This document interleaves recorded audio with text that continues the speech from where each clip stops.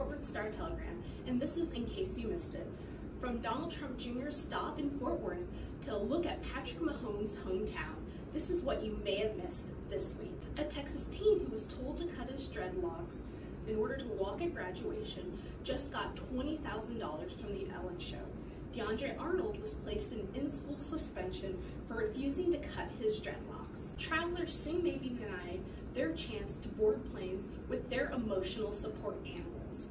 If the U.S. Department of Transportation's new rules go into effect later this year, only dogs will be considered service animals. Just in time for the Super Bowl, the Fort Worth Star-Telegram took a trip to Patrick Mahomes' hometown in White House, Texas.